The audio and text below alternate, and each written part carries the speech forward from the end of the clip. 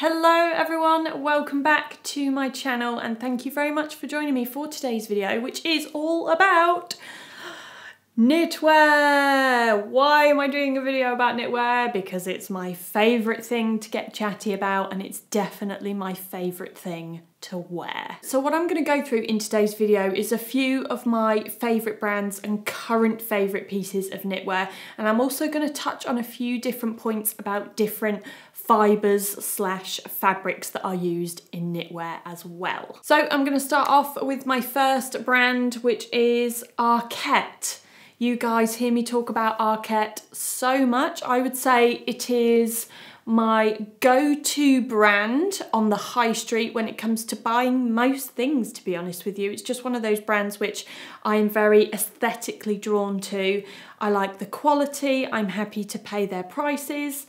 I just love them. And for knitwear, I just find that year after year, they just excel themselves. And there's a few points which I've started to notice which are creeping into their knitwear designs this season, which I am very much game for. And what I love about Arket is that they bring out really minimal classic styles. They're very wearable.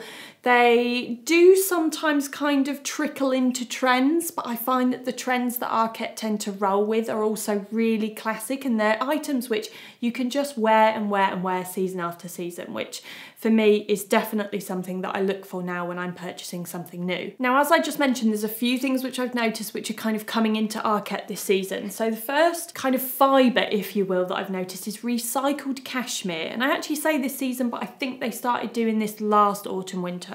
So this is one of the new recycled cashmere items. Granted, and I've got obviously quite a bit of knitwear here on the rail, and there are going to be quite a few cashmere things which I'm going to be talking about. But granted, it is not as soft as some of the other cashmere that I have here on the rail, but with it being recycled, I feel like that's essentially a bit of a given, because of course this is going to have to be treated in order for them to spin it into new yarn and to create something new. But recycled fibres, recycled materials are still also something which gets a thumbs up from me. Now, one of the other things that I'm noticing more of in Arket, especially this season, is the mention of the Responsible Wool Standard, or RWS as you might see it on some websites.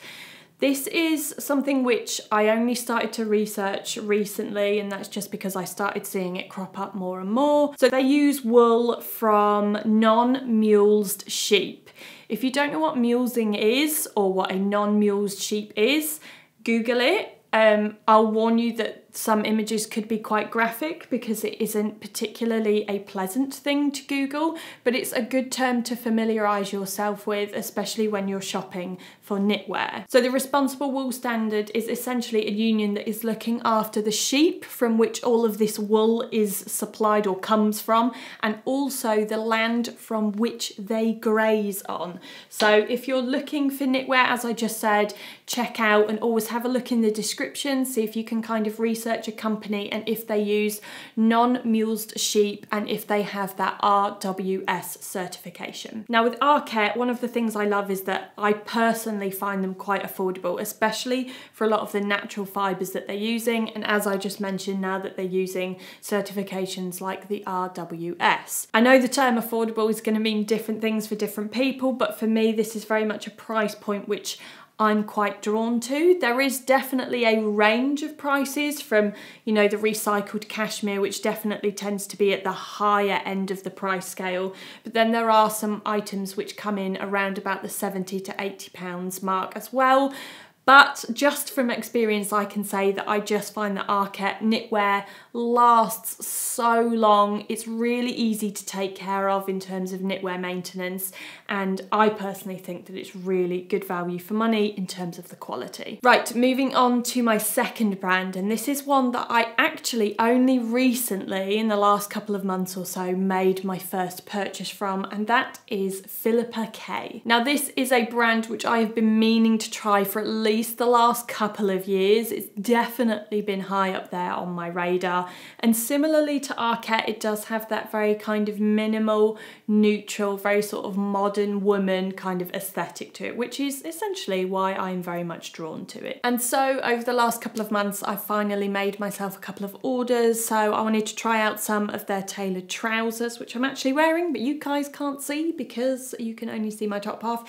And I have some of the knitwear. So I have one of their knits on now. This is the Mika funnel neck. It is a wool and yak blend. And again, like Arket, they're using non-mulesed wool, and they also have that responsible wool standard certification as well. The quality is absolutely beautiful. I have two of their knits. As I just mentioned, I have the Mika and I also have a navy Molly roll neck, and they are absolutely gorgeous. I cannot fault the quality at all. They're just those kind of pieces which are essentially, in terms of style, they're quite basic, but that makes them really versatile and really wearable. And so with those kind of things, especially when they're not trend-led items, I just feel like that's where the quality needs to be at its absolute best. And that is definitely the items which I'm willing to spend a little bit more on. So in terms of the fabrics that Philippa K are using for their knitwear selection, you can find the likes of cashmere, wool, yak. I think they might have some alpaca in there. I'm actually going to touch on alpaca shortly in a little bit when I feature something on here. I'm pretty sure that was made of alpaca. I'm going to touch on that, especially when it comes to allergy sufferers. So keep watching. But they essentially just have the usual kind of suspects in terms of those natural fibres. And there is not a great deal of use of any of the polyamides, polyesters, or that kind of jazz either, which again, I think is one of those reasons which I am drawn to Philippa K. So if you haven't already checked them out, I would definitely recommend having a little look-see. Right, brand number 3 is Marks and Spencer, which of course is part of British heritage. It's probably not part of British heritage, is it? But it is very much a British brand which has been on our high streets for years. I couldn't tell you how many years, but I know it's been on there for years. And for those of you who have been subscribers or watchers of any of my kind of content for some period of time, you'll know that I love M&S cashmere. It is always one of those things which I harp on about.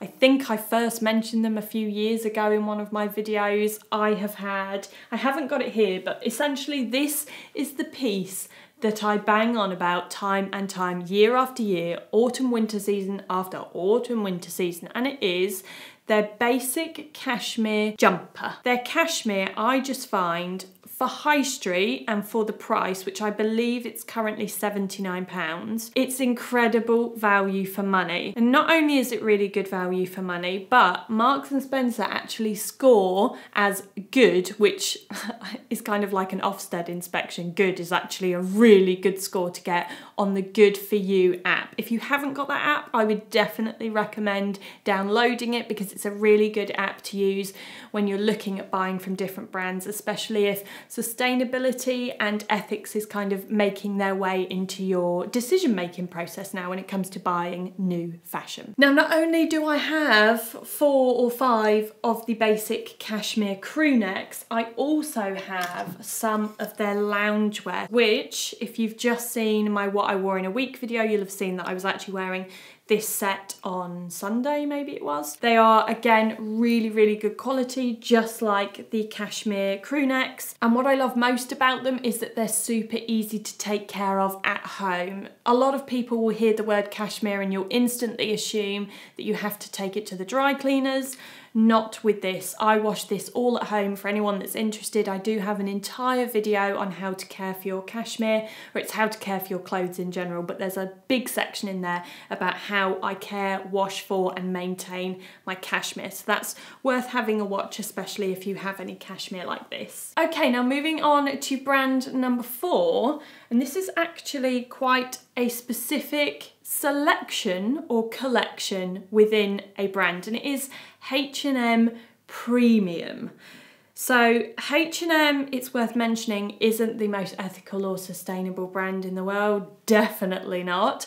However, when it comes to quality and longevity, which as I've already mentioned is definitely something that I look for when I'm buying new items, I want them to be things that I'm going to wear for years and years and years, and things which really hold up over time. The premium collection is definitely one of those collections which I've for one tried and tested over the last few years. In fact, I have a navy jumper from the H&M Premium collection, which I would say, if it hasn't already reached 4 years old, it's coming up to 4 years old. It's one of my favourite jumpers and it's really held up over time. It's a mohair jumper, which I know mohair isn't everyone's cup of tea, but that's one thing about the H&M Premium collection, is that they use a really good selection of natural fibres. And I know that this isn't exactly ideal if you are an allergy sufferer, and this is something I just wanted to slightly touch on here.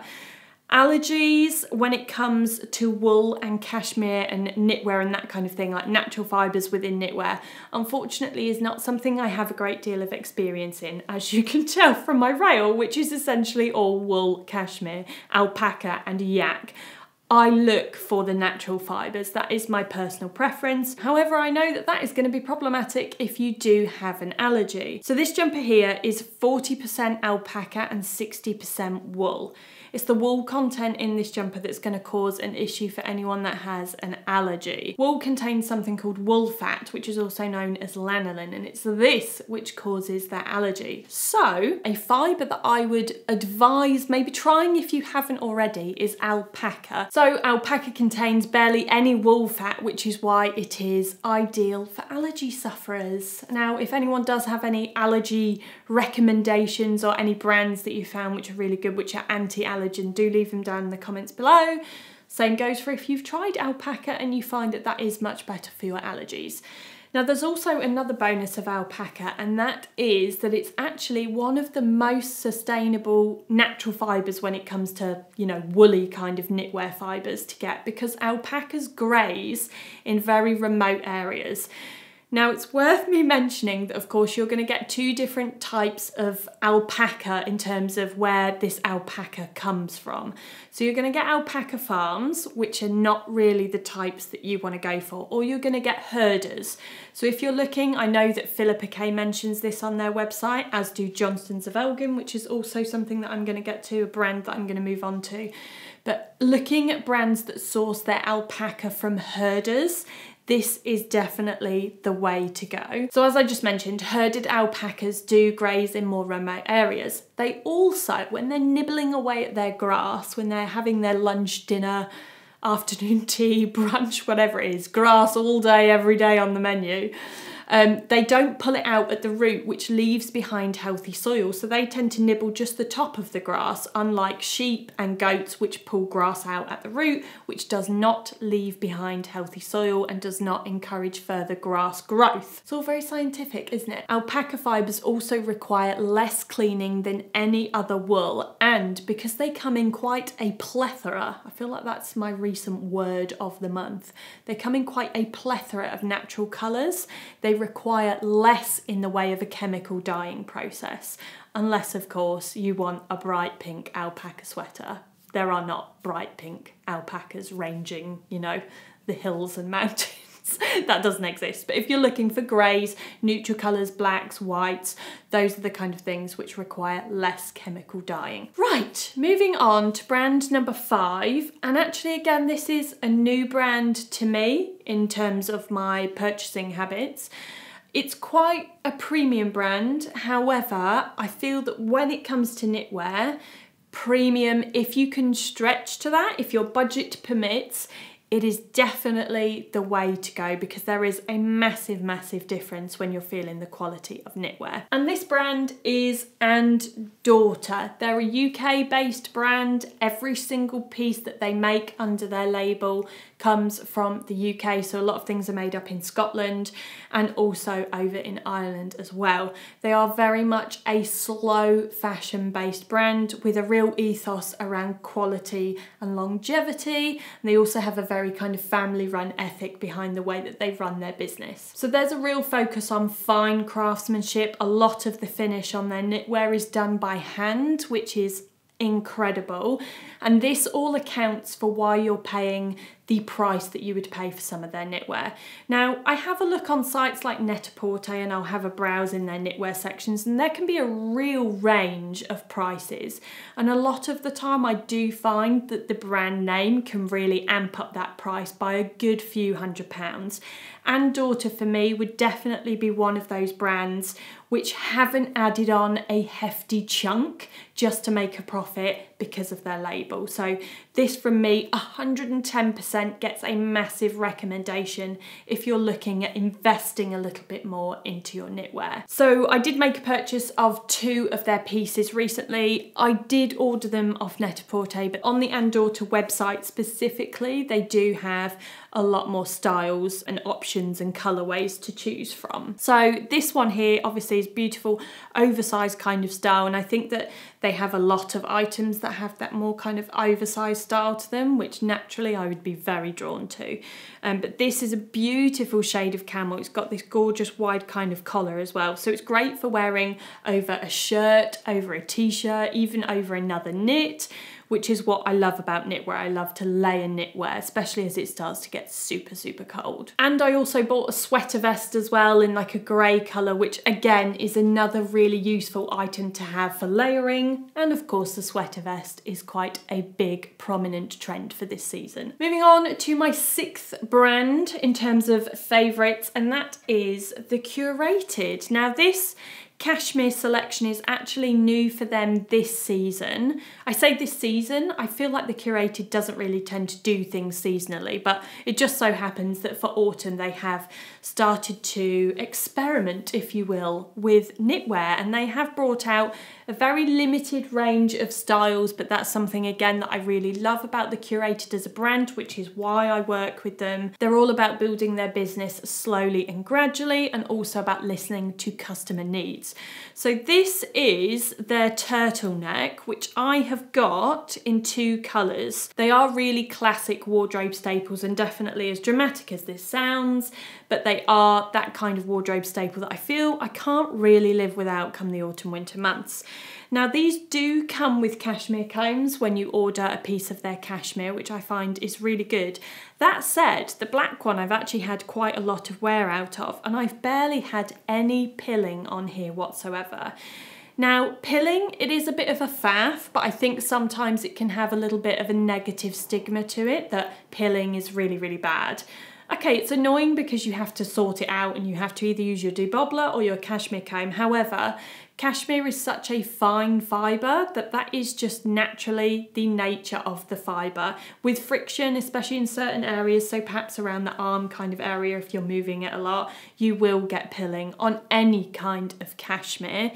That said, I just find that this is quite a hardy cashmere, still very, very soft, but I've worn this quite a lot and I've barely had any pilling, even on the areas where there's been a lot of friction. So if pilling is one of your biggest bugbears, I would definitely check out the Curated for their little selection of cashmere. And from what I hear, Insider Info, they do have more cashmere to add, which will be coming soon. And moving on to my final brand, and that is, it's down here on the end, it's Johnstone's of Elgin, which some of you might remember we actually went and did the mill tour at Johnstone's of Elgin, which is in Elgin in Scotland.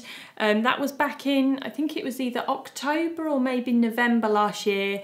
It was one of the best things that I've ever done, and it definitely sparked my interest and a sort of passion in researching a little bit more into knitwear, whether it be the fibres, whether it be sustainability and more ethics behind knitwear production, but I just found it a really valuable learning experience. Now, Johnstone's of Elgin, they have 2 mills. They have one mill in Elgin, which is actually where a lot of their scarves, blankets and all that kind of, I think it's called woven goods. It's where all their woven goods are made. And then their knitwear is made in somewhere beginning with H, and I can't remember the name of it, but basically they're both up in Scotland. So they very kindly gifted me, this was back last year, this beautiful cashmere tracksuit. The quality of their cashmere, and they don't just do cashmere either, they obviously have merino wool, alpaca, but the quality of it is absolutely beautiful. So I would definitely recommend having a look at their website. I have noticed that Johnstone's of Elgin have started to creep onto sites like Net-a-Porter, Matches even, and actually someone left a comment, I think on Wednesday's video, to say Nordstrom or Nordstrom Rack also have some Johnstone's of Elgin. So if you're in the US, perhaps that could be worth a little look-see as well. And along with their outstanding quality, they also have a lot of best practices put in place as well when it comes to sustainability and ethical factors. Right, that's me done for today, waffling on about knitwear. I hope there was potentially some little nuggets of information in there that you maybe took away as a positive. And also just hope you enjoyed having a look at some of my favourite knits of the moment. So for now, for today, for this week even, that is it from me, and I will catch you all next week. Bye!